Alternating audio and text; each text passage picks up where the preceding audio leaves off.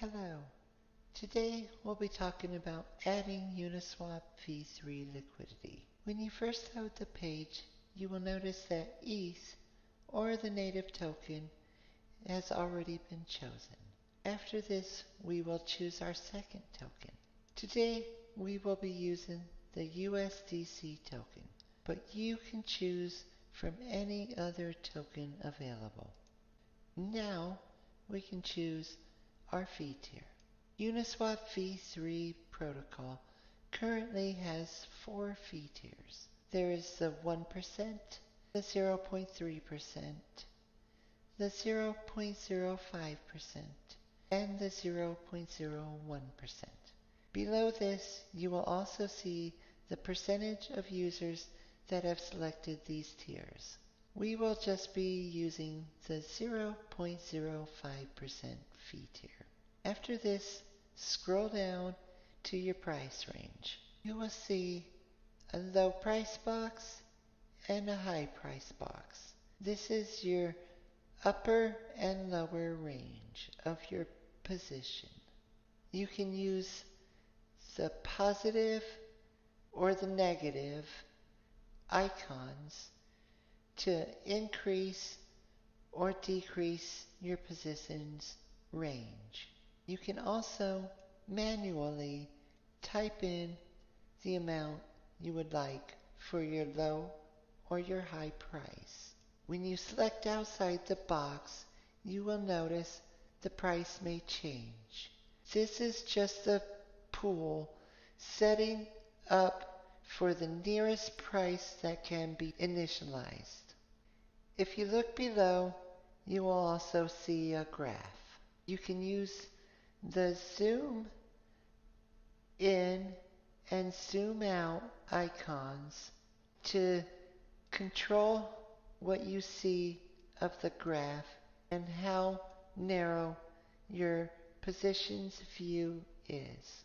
There are 3 lines within the graph. 2 blue lines with the flags represent your upper and your lower price. The gray line represents the current price. You can use the blue lines to select your position.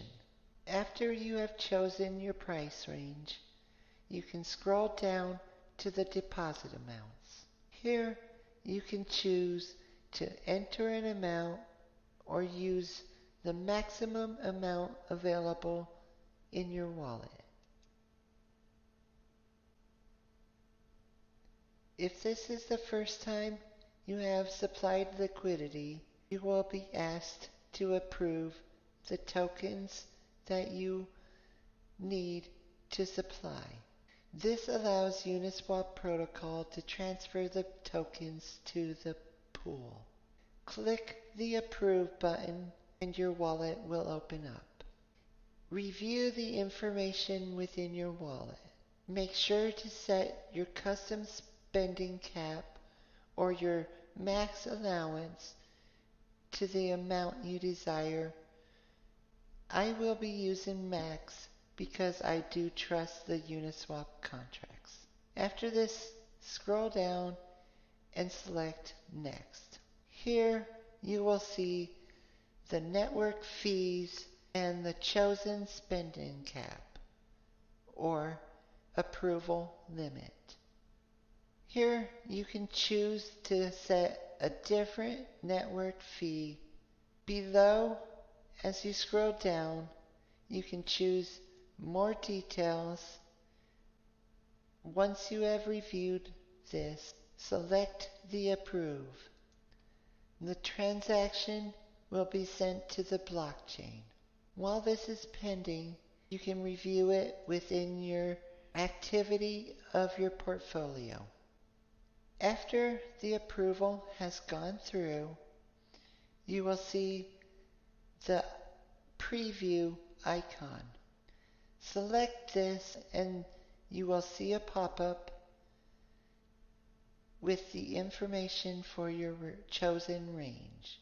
Review this information.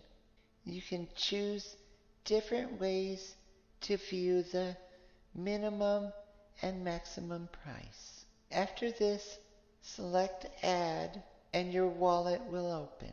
Review this information and review your network fee.